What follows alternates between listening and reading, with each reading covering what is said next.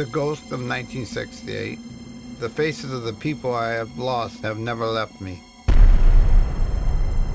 SOG. It was a super secret organization in South Vietnam. No IDs were carried, no dog tags. We were in Laos illegally. All SOG operations were under control of CIA, approved by the White House. There's bodies laying all around you.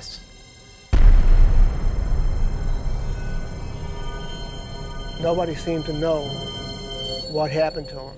All of our American POWs are on their way home. I was one of the blessed ones.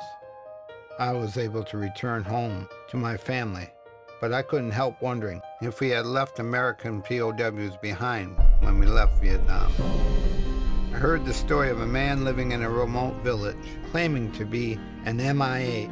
I didn't have a choice. I had to meet this man and see for myself if he was an American soldier.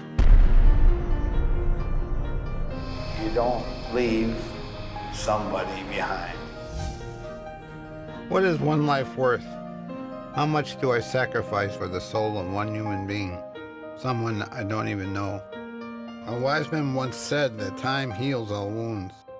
One thing I know for certain, that man never went to war.